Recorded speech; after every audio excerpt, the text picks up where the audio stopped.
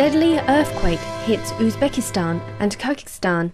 Early on Wednesday, July 20th, a powerful 6.1 magnitude quake struck Central Asia's densely populated Fergana Valley region, claiming at least 14 lives. Centered 42 kilometers from Fergana in eastern Uzbekistan, close to her shared border with Kyrgyzstan, the temblor could be felt across an entire mountain range as it left hundreds of residents homeless amidst damage and destruction in both countries. 13 of the fatalities were reported in Uzbekistan, where at least 86 people were injured, 35 of whom had to be hospitalized, with emergency response teams that were dispatched to the worst-hit areas. Kyrgyzstan's Emergencies Ministry also sent a team to assess damage in locations including the town of Khan, where 7 homes were destroyed and 400 of 470 sustained cracks. On Thursday, Uzbek President Islam Karimov stated that the government will aid those affected by the quake, as he expressed his condolences to the victims, while President Nursultan Nazarbayev in neighbouring Kazakhstan offered his country's assistance. Conveying her sorrowful prayers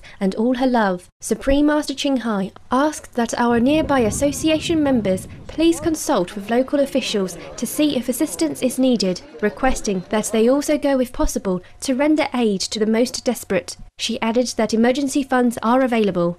Our appreciation, officials and personnel, for your caring relief operations, as we also thank Supreme Master Qinghai for her heartfelt concern. Our prayers for the smooth recovery of stable day-to-day lives for the people of both countries, and that such destructive events are alleviated through humanity's gentler ways.